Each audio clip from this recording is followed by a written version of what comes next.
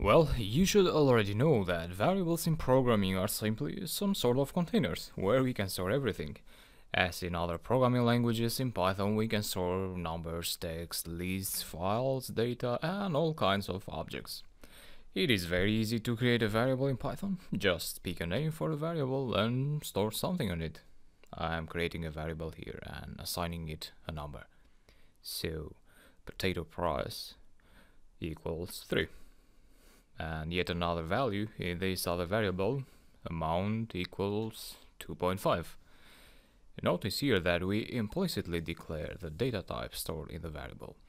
In many other programming languages, you'd have to write something like int potato price to declare that the variable will be an integer, so int stands for integer, and after that you'd store the value inside your variable.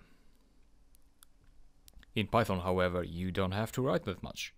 Indeed, if the number you are assigning to your variable is a whole number, Python understands that and makes the variable an integer type. But I'll tell you more about data types in the next lectures. For now, let's check the data type that our variables hold, and we can do that using the type function.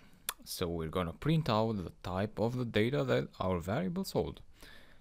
So to do that, type print and then open brackets, and inside the brackets we'll write what to print out on the screen.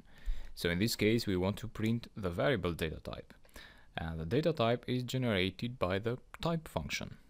So type, and then we pass in the value in the type function, which in this case is a potato price variable. So Python tells us that the value of the potato price variable is an integer.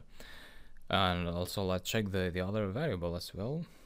Print again, type, and then we enter the other variable.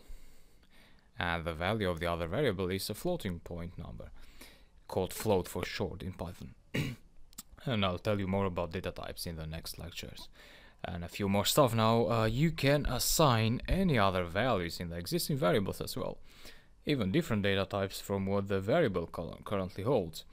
So here I'm gonna assign a string to my potato price variable. Strings are like text, but we'll cover that later. So potato price equals free for today.